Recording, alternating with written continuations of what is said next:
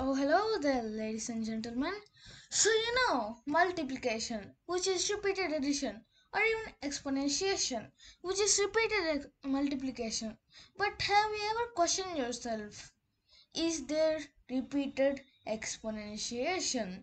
So, ladies and gentlemen, let me introduce to the levels of hyperoperation, or what I like to call the Tower of Hell.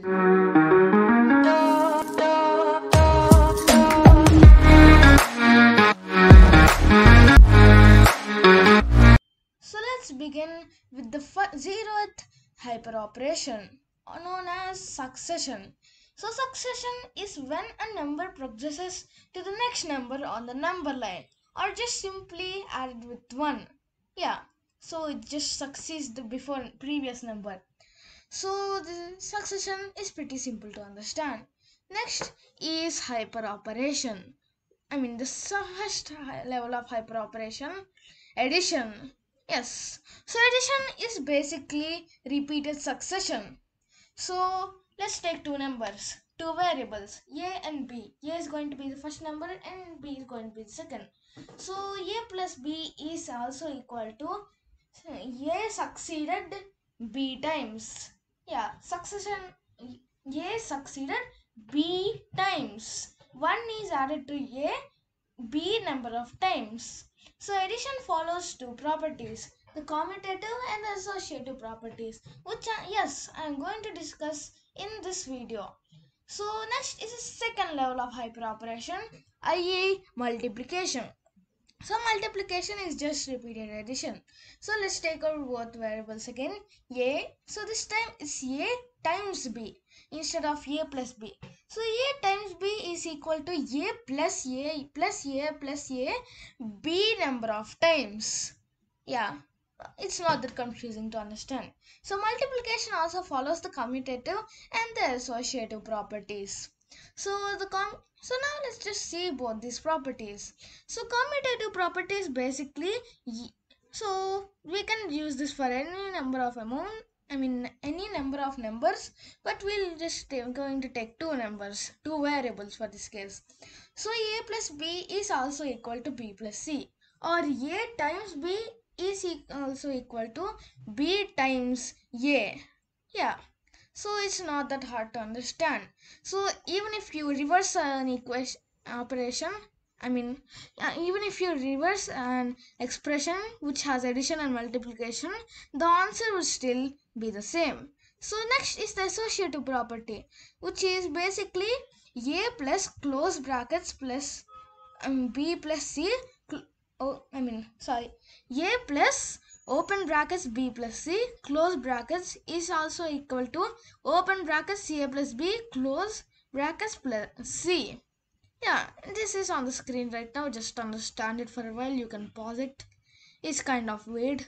So next is the third level of hyperoperation, i.e. exponentiation. So this is the level of hyperoperation where all chaos starts to unfold, escaping hell. Yeah. So let's begin. So there are two ways in which this hyperoperation can be denoted as. So one is just the first number, which will take a, and b on the top right to be specific. Or another way, a, one up arrow and b. So there's going to be something special from now onwards. And for every level of hyperoperation, there will be another up arrow added in the middle of both numbers. So now it is a plus a up arrow b. Next one it is going to be a up arrow and another up arrow b, and so on. So a to the power of b is just equal to a times b. A times a times a times a b number of times. So I guess that was not as hard. So next is the fourth hyperoperation, tetration. So from now onwards, the results of these hyperoperations would be very big. They will be practically useless in daily life and life as a whole. So tetration is symbolized, denoted with a and b. So let's take a and b again. So if the base is a, B would be on the top left. Yeah, it's just the other direction, like exponentiation. So there's also another way to denote this. A, two up arrows, and then B. So okay, so okay, let's now take A tetrated to B. So A tetrated to B is just A to the power of A to the power of A to the power of A, B number of times. So now onwards the results, as I told before, would be humongous. So for example, 3 tetrated to 3 would just be equal to 3 to the power of 3 to the power of 3. Yeah. So which would equal to 3 to the power of 27, i.e. a number very big, or 7.625 trillion. Yeah, it's trillions now onwards. So you can even say it will eventually become numbers which we can't even find out easily. So we up to now in this video I'm just going to deeply go into 5 hyperoperations only: succession, addition, multiplication, and the exponentiation and tetration. But still, hyperoperations go on forever onwards, becoming larger and larger every level. Some other levels include pentation, which is the 5th level, hexation, the 6th, heptation, the 7th, and ciliation, the 100th. Yeah, cause why not? So these prefixes for these later levels are the same prefixes in those of shapes, like pentagons, hexagons, heptagons, ciliegons, etc. You see, the prefixes are basically the same.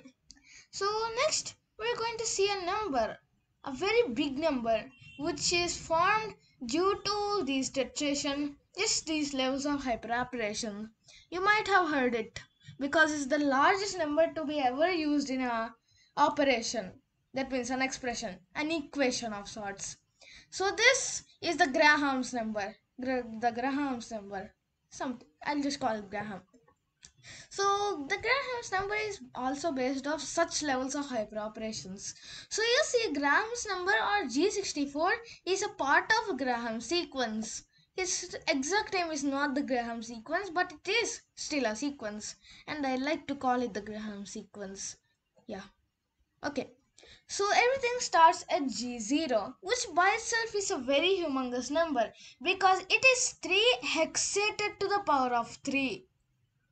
Yeah, hexation, the 6th level of hyperoperation, a very very high number.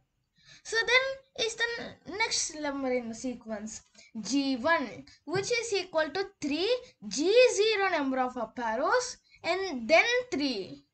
Yeah, this number is going to be very big, but just imagine how big the later numbers will be. So G2 is going to be 3 G1 number of up arrows and then 3, and then we have Graham. So it will go on forever. So in the middle there for G64 which is just Graham's number. So Graham's number is 3 G63 number of up arrows and then 3. So there are also other levels. So this G sequence, the Graham sequence, goes on forever onwards. So there is G100, GG64, that means the G of G64, and then so on. So but these numbers are very large. But what about smaller numbers? Can't there be smaller numbers formed by these equations? Not like thousands, but just less than 10. So there are only two numbers. So in the other hand, there are two numbers which give only tiny results compared to those which we just saw. Those numbers are 1 and 2. So you see, 1 has specialty. Its value is singular, not plural like many other numbers. Just most other numbers, or every number except 1 itself. So due to this, many things are different to 1. So for example, let's take 1 hexated to 1. It would be the result would only be 1. So this would happen because the fact that only one number is being repeated to the next level of hyperoperation. So leaving only the base, which is 1. So this part is pretty confusing to understand. But You should understand it. Yeah. So this fact would not be applied to addition though. So for example, 1 multiplied to 1 is equal to 1. 1 to the power of 1 is equal to 1. 1 hexated to 1 is 1 again. But 1 plus 1 is the only thing different. And 1 succeeded also is different because both of them have the same answer, same result. 2. Yeah. So next is another number 2, which we just saw. So meanwhile 2 is weird in its own way as well. So let's take 2 hexated to 2. So because 2 is the number of numbers in an operation, yeah, that's kind of weird thing.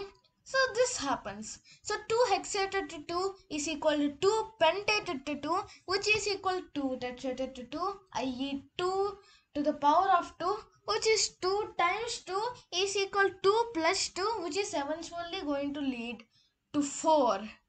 Yes, 4.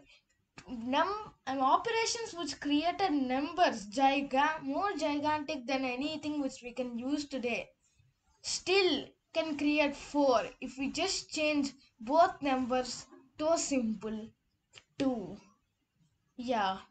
So that was what we learned today. Numbers larger than anything to which we can compare. A Google looks like a small piece of dust compared to 3 tetrated to 4 itself, which is a number with 3 trillion digits.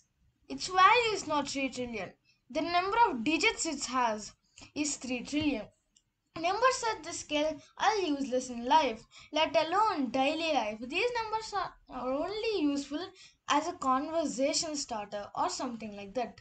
So, the very thought of any one of these aforementioned numbers is so very hard to be comprehended by our brains. It's just so complex, intricate, but more mind bogglingly massive. After making your brain comprehend such things, it is okay to give it a rest. So for now,